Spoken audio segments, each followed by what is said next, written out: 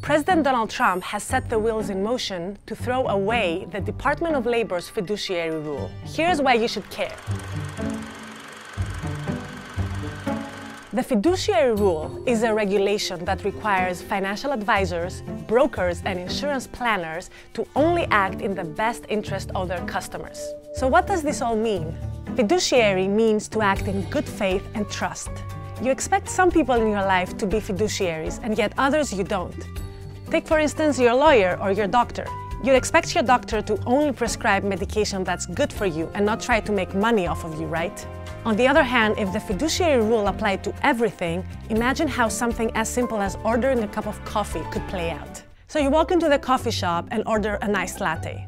And the barista says, "I'm sorry, I cannot let you order that. You see, I'm a fiduciary barista and I have a duty to only brew coffee in the best interest of my clients. And this iced latte is costing you $585 in annual fees. You could get the same quality for half the price."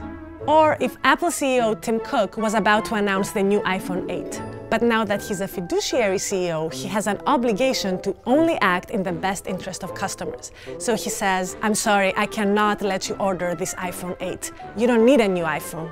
Honestly, we're running out of ideas.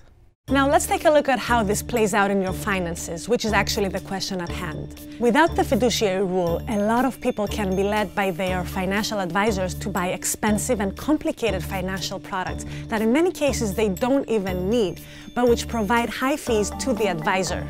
The fiduciary rule, which was supposed to take effect in April, would put an end to all of that. But the Trump administration pushed it back to June, and President Trump actually wants to scrap this legislation altogether.